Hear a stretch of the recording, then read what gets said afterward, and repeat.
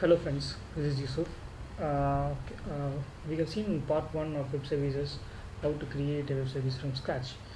Now in this video I'm going to show you how to debug the web service. Okay, because debugging is needed in most of the cases when we are testing different functionality or we encounter any unexpected errors, those stuffs. So let me open my AS400. Okay, so first of all, let me also open my wizard. Okay, so this is the program which we have used for our part 1. Okay, so this is a factorial program. Okay, fine. Now we also made a web service get fact. So we use a WSDL and test it using a WSDL. Okay, pass a parameter, click go. Okay, we got the result, fine, no issues. But wait a minute, let me change the input. We change it to 17.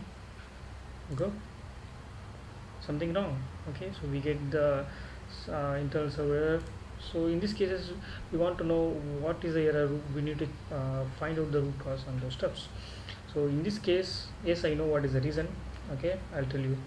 So this is a factorial program, and you know what is factorial is all about.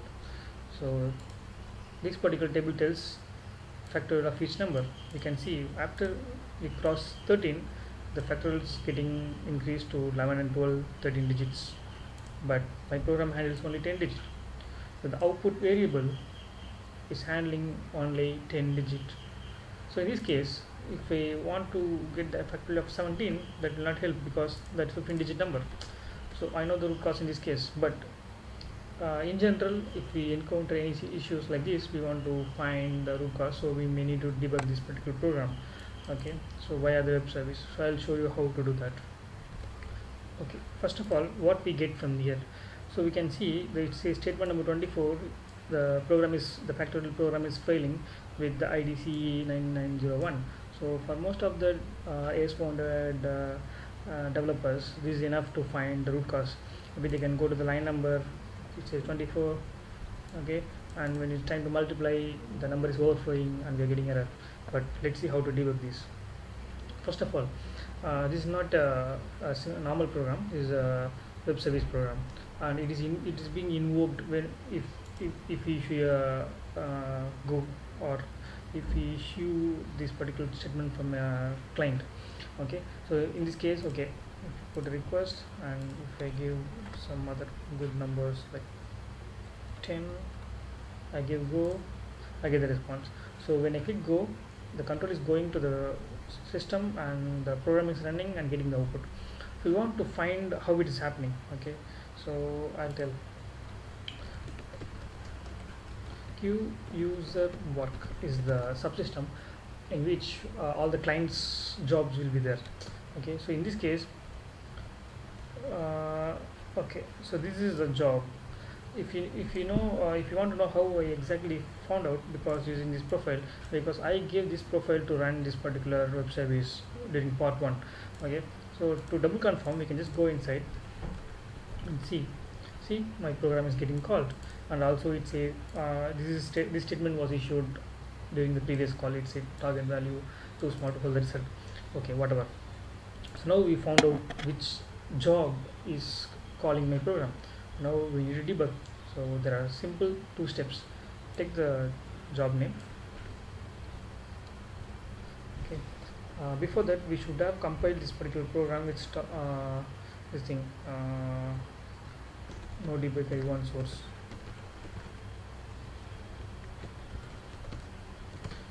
I'm just going to compile it again. Okay, fine. So now let's take this particular job, start service job, and then start debug program library update production. Yes, now set a breakpoint F6 F10. Now we are all set. Now if a program is invoked, we'll get the alert. Okay, let's try to invoke it again. Give the number 17, go. See, so the program has been called, but it has been stopped because we set a breakpoint. Now it's simple debugging. We can give F10, we can go and see what happens. So when the number is crosses, for example, now the count is 8, so when we cross 13,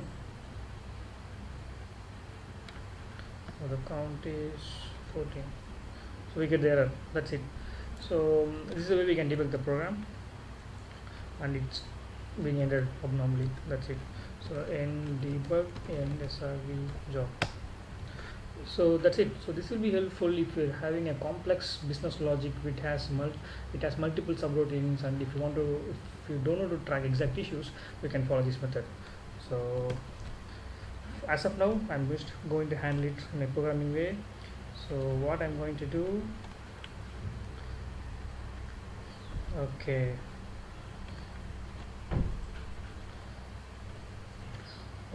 so what I have just done, I have just added a if statement to handle this. So if the number is greater than or equal to 14, so I am telling input number is big, because 14 is the number the output is getting increased, output digit is getting increased. So I'm going to just compile this.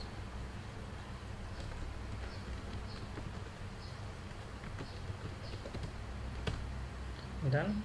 Go here, go to request, give a small number. It's working. Give a big number. It's working. So I hope you got it. So let me know if you have any more doubts, and thank you.